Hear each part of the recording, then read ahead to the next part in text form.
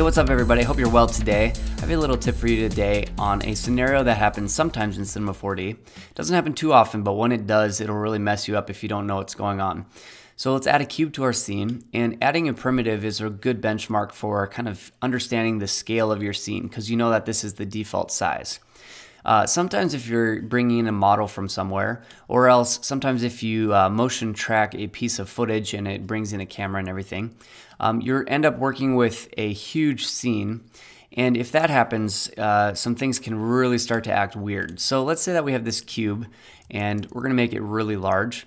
We'll just add a few zeros to that guy and we'll copy and paste it. So this is really large.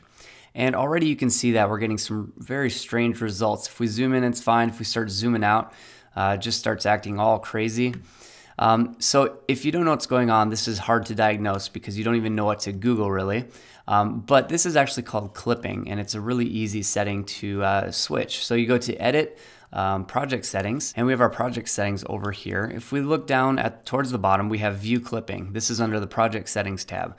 And View Clipping is defaulted to medium. So clipping has to do with the size of your scene, and once you zoom out and your objects get to be a certain scale, it starts to cut them off. So if we change our clipping from medium and we change that to large, all of a sudden we have a larger space that's not being clipped, so now the cube is showing up just fine.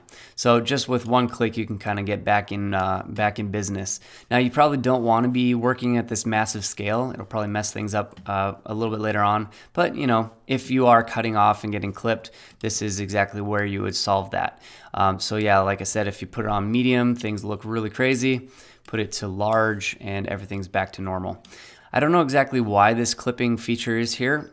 Maybe one of you guys know and you can put in the comments. I'm not sure exactly what that's for, but if it happens, that's exactly where you need to go to fix it. So I hope that helps you out, guys. Thanks for checking out the Pixel app. We'll talk to you next time.